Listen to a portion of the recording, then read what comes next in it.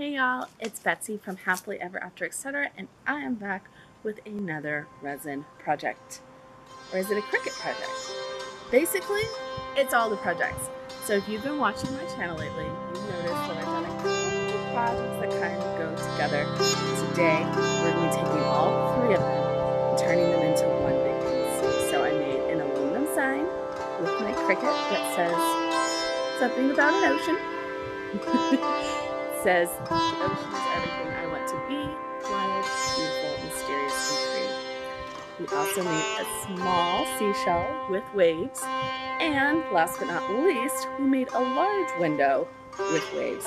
And today, we are going to be putting all three together and painting those last two paintings on the window with chalkboard paint for an ocean-themed chalkboard with an antique window. I'm kind of obsessed with it. My mom says it's my best piece yet. So, you know, totally unbiased third-party opinion from my mom there. In case you guys need one. We're gonna get started since we already have our window done, our shell done, and our aluminum piece done. All we really need today is primer and chalkboard paint so that we can do the chalkboard portions, and a little bit of resin. I mixed 30 milliliters and I have 20 milliliters left, so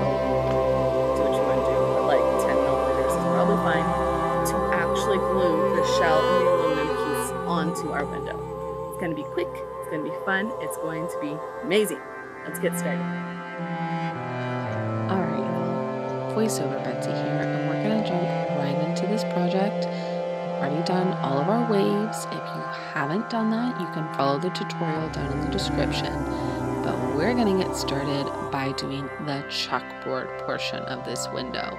So starting, we're going to actually prime this baby because chalkboard paint works best over primer. This is just a multi-purpose primer. We're going to put it on with a foam brush. It's not going to look pretty because the first coat of anything never looks pretty. That's okay. We just want to make sure it's thin. The point of fabulousness with chalkboard paint is thin coats. The more thin coats, the better. Don't do thick coats. So just spread it out as thin as you can. Make sure you're going from corner to corner and spread everything out. Perfect. Alright, now we're going to do the top pane. It's going to be the exact same method, which means we're going to do really thin coats all the way across, corner to corner. If you didn't get the memo, you're going to get it a few more times because that's basically the name of the game here. Thin, thin, thin. You're also going to see my head a lot because for what it's worth, this window is actually pretty big and I have to lean over pretty far. So we're just speeding this baby up and finishing it up with the primer. So once you're done with the primer, you want to make sure it dries completely before you move on to the chalkboard paint. Okay, y'all? So leave it for an hour or two, couple hours if you can. It needs to be dried to the touch. Now let's start on our chalkboard paint, and you guessed it, same thing, slow, steady, thin, thin, thin. So it's gonna look really, really bad until it starts looking good. And I'll be honest, it doesn't start looking good until about 3 coats of chalkboard paint, which is where I stopped with this project. After 3, your chalkboard paint will work, and against a solid surface, it looks completely black, which means if you're hanging this baby on a wall, you're good to go. Now you'll see at the end of the video when I hold it up, if you're going to put this, say, on a window pane and use it kind of like stained glass, you'll be able to see the brush strokes through the black, in which case you may want to actually put a piece of black cardstock behind the window pane, or keep painting coats of paint until your piece is absolutely solid.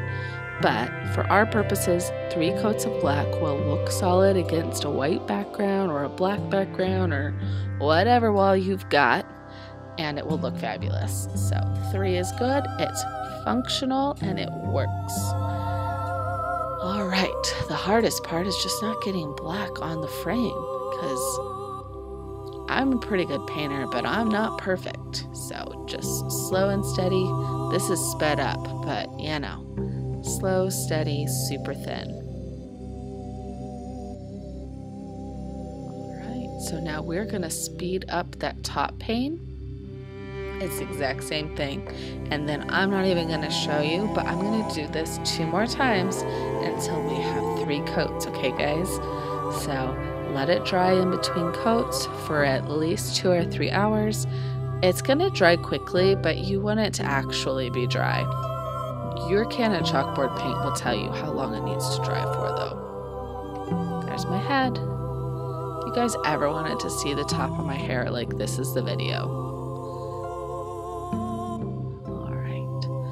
Ooh, so much faster and fast forward. I think this is sped up like 600%.